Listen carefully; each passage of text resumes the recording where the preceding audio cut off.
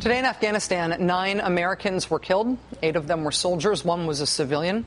That is the largest number of U.S. troops killed in a single attack since 2005 in Afghanistan. All 9 of these Americans were working as trainers for the Afghan security forces. They were at the Kabul airport. It was a member of the Afghan security forces, an Air Force officer, who was the perpetrator of the attack. If that type of attack in which an Afghan in uniform kills Americans in Afghanistan sounds familiar, that may be because an Afghan army recruit killed 6 U.S. soldiers in a grenade attack less than 2 weeks ago. Last week, a man wearing an Afghan army uniform killed 2 other people inside the Afghan Defense Ministry. There have been at least 4 other instances this year in which uniformed Afghans, who are, again, supposed to be our allies in that war, who are supposed to be working alongside Americans, uniformed Afghans instead used their access to Americans to kill Americans, or at least to try to. Right now, the overall explanation for how we get out of the Afghanistan war is in part a they stand up, we stand down thing. You may remember that from our other war in Iraq. The mission to train Afghan security forces is supposed to be so important, it is our path out of that country. Afghan trainees repeatedly killing American trainers and American service members they are supposed to be serving alongside. That casts a considerable cloud over the prospects for this as a path out of Afghanistan for the U.S. military. If thinking about this stuff, you have concluded that maybe we need some fresh thinking about our military challenges, about our war in Afghanistan, today's big national security news will probably not enthuse you. Once again, we have learned that somebody from the CIA will be running the military from now on, and somebody from the military will now be running the CIA. As President Obama will announce from the Rose Garden tomorrow, Defense Secretary Bob Gates is retiring, as he has been saying for a while now that he would. General David Petraeus will be retiring from his more than 3-decade-long military career. He will be coming home from Afghanistan to run the CIA. The current CIA director will leave his job, Leon Panetta, in order to take Bob Gates' old job leading the Defense Department. Also, the previous ambassador to Iraq, Ryan Crocker, will become the new ambassador to Afghanistan. If that all sounds like musical chairs, it's because that's musical chairs. Back in 1947, an anonymous Foreign Service officer published an article in the magazine Foreign Affairs, published it under the name Mr. X. He did not want to use his real name because he did not want to jeopardize his gig in the diplomatic corps, but he wanted to make an argument for what he called firm and vigilant containment of Russian expansive tendencies, or as the fundamental national security strategy of the Cold War would come to be known, containment. The Woodrow Wilson International Center for Scholars at Washington, D.C. Just published what they are essentially billing as the follow-up to Mr. X 64 years later. The author of this piece is in reality 2 guys, 2 officers, a Marine officer and a Navy officer.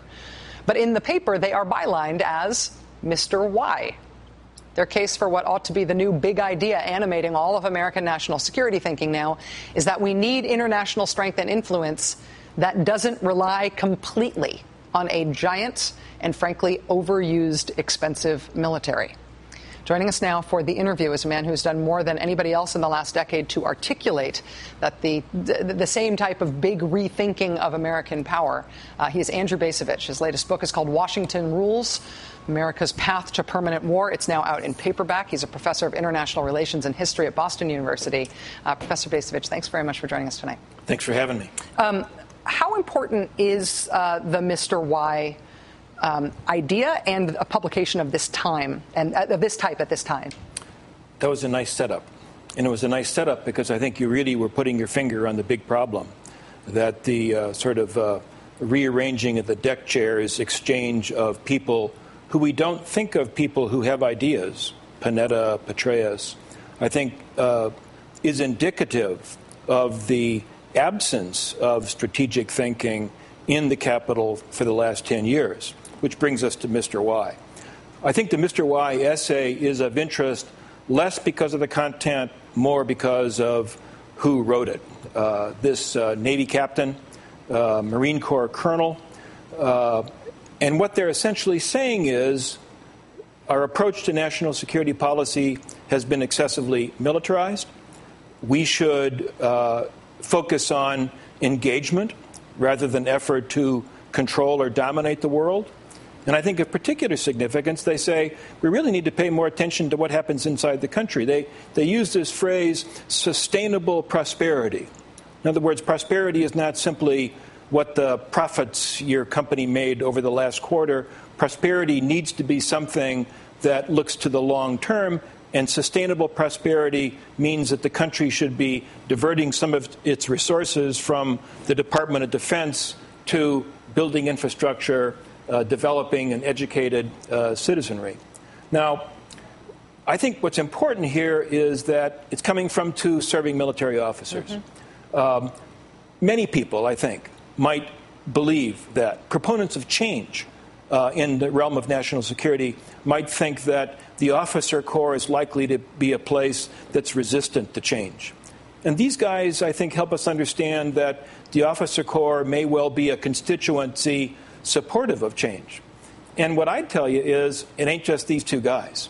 One of the things that's really impressed me since my last book came out is the tremendous number of emails that I've been getting from serving officers, not of my acquaintance, who are basically saying, you're right, things are screwed up, we need to take a different approach. I'm not getting emails from 3- and 4-star generals. Actually, it's better. I'm getting emails from the captains and the majors and lieutenant colonels, meaning the coming generation of military leadership. And that really gives me hope that if we could have a serious debate about national security in this country, we may actually find that members of the officer corps are supportive of change that will be in the interest of the country as a whole. Do you think it's likely that we could have that debate? Do you see a political, I mean, you're a keen political observer as well as a keen military observer. Do you see us as moving toward having a real discussion about that? Well, the officer corps is not going to trigger that debate. I mean, the debate has to come from our civilian leadership. And there I wouldn't say I despair, but I come close to despair because, to put it bluntly, it seems to me that civilian leaders in the Democratic Party, that has to be where the impetus for change comes from in this regard, have not demonstrated the necessary moral courage to take the sort of political risks that would be required to say, we've gone down the wrong path. We are not going to dominate the world with American military power. We are going to bankrupt the country.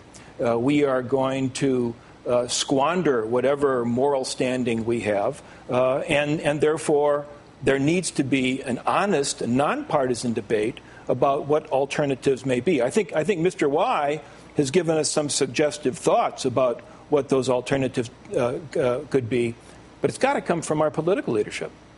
Andrew Bacevich, author of Washington Rules, America's Path to Permanent War, professor of international relations and history at BU, Boston University, and yourself somebody who had a long career in the U.S. Army. Thanks for joining us tonight. It's always a real pleasure, really eye-opening to talk to you. Thank you. Thank you.